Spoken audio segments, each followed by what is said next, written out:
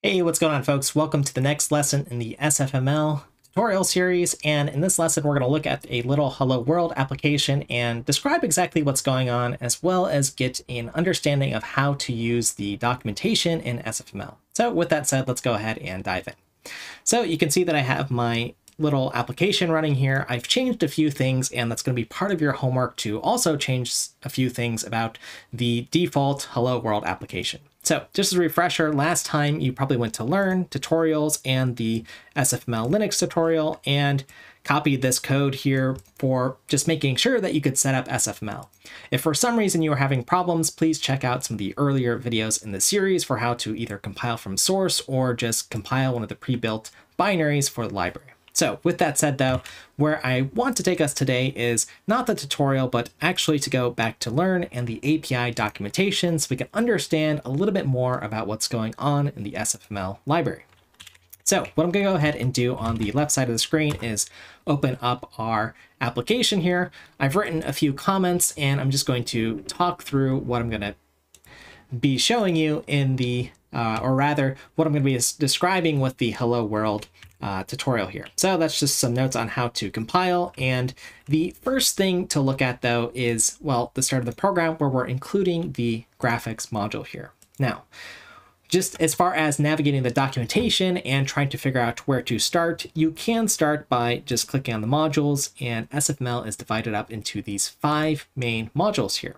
So let's go ahead, and we've included the graphics module. I'll click on graphics module, and we'll see some of the various things related to graphics here. So let's go ahead into the entry point of our program, our main, and we'll go ahead and see the first things that we are doing here. So setting up a window or a render window, creating our shape, and changing some properties of the shape. Okay, so let's go ahead and take these one at a time and go to the drawing board here. So the sort of overall setup of most of our SFML applications are going to be broken up into really 3 parts here. And I'm going to just break them up here. One, we have our setup. That is things like setting up our window, any shapes that we're going to draw. 2 is our loop, or our application loop. For most folks, this is probably going to be the game loop if you're building a game. Otherwise, in general, it's just the application loop. And then we have cleanup at the very end. So this is after your program has exited the loop and is just going to eventually terminate the application.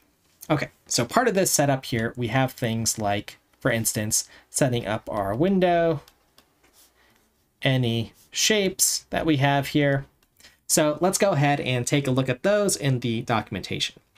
All right, so again, just navigating the different parts here where we have the window and the circle shape, you can actually just search the different classes here. That's one way to do this. So in the bottom left corner of my screen, I'm just searching RenderWindow here, and you can go ahead and click on it and see some of the different properties here. Now, there are things like different video modes that you can query for, but for the most part, this is just setting up a 400 pixel wide by 400 pixel high window, and then setting the title here. And that's really all that we have to worry about in regards to setting up the window. Most of our applications are, in fact, going to have a window or something that we want to display. So that's really all that I want to say about that. I'll revisit the window and what's going on in a moment, though. But let's go ahead and look at this circle shape here. And I'll go ahead and search for it in another way, since I know it's part of the graphics module. So I'll go to modules, graphics, and if I search through all these classes, they're nicely organized, I can find circle shape here. So I'll click on it. Now notice there is a hierarchy here of how circle shape is set up in the object-oriented sense. It's inheriting from shape. So the shape class, you get all the power to set the color that you fill in the circle, the outline, the thickness of the borders, and so on. But some of these specific properties of, say, circle shape versus convex shape or rectangle, so I'll click back on circle shape here, are things like getting or setting the radius, which makes sense. But otherwise, it's important to know that it's just one of our drawable or renderable things that we can draw to the screen. And that makes sense. If you call circle shape, you want to draw a circle on your window, as we have done.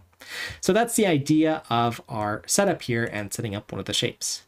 Now, as part of your homework to exercise your understanding of SFML, go ahead and try to create a rectangle shape or perhaps this convex shape and draw that to your screen and try to change some of the different properties of each of them.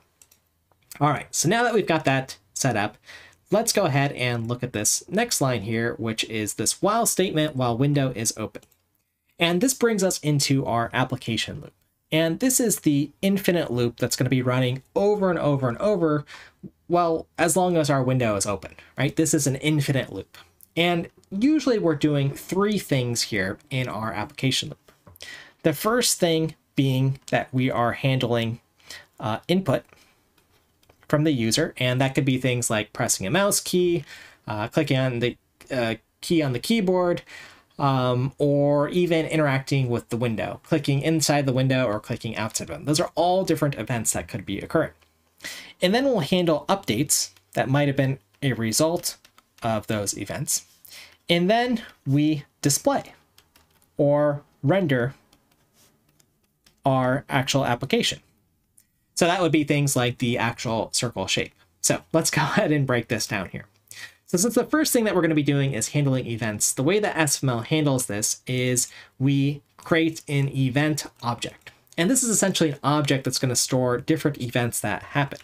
So let me go ahead and just highlight what that means here in event. And again, that's going to store what the event was. Was it a mouse click? Was it a keyboard, etc.? These different types of events here. And then what SFML does is it takes these events here and it puts them into a queue data structure or some sort of data structure where it can pull for those events and handle whatever the first event is on that queue. And then maybe the next one, the next one, the next one. And this sort of makes sense that it would handle it in this way. So you could imagine jamming your hands on the keyboard, pressing a bunch of keys, and there must be some order that they have to be handled. So that's the general idea of an event-driven programming model where you handle events, put them on some sort of queue, and then handle them in some deterministic order.